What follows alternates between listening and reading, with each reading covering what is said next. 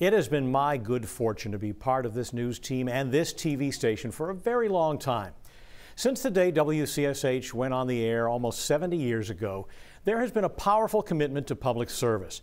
That includes supporting the community through fundraisers and charitable projects, what we call doing good together. But job one is our newscasts, which we view as a quest for truth, fairness, and a better understanding of our world. This week I've been reminded of some of the most memorable stories I've covered, including a lot of well-known people.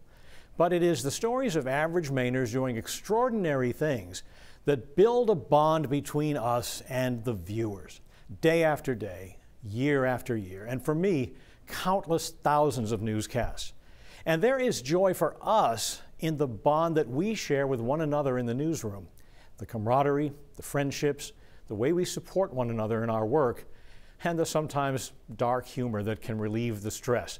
I'm telling you, there is nothing quite like the buzz of a room full of people hustling to make deadline, eager to share great stories.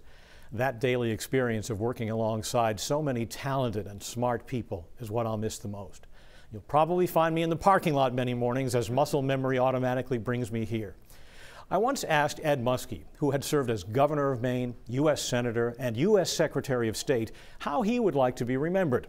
He answered that beyond any of his accomplishments, he wanted people to be able to say, "There's a man I can trust." I can't put it any better than that, and I hope I have met that standard. In life, we meet, we part, and we remember. But as Charles Dickens wrote, the pain of parting is nothing to the joy of meeting again.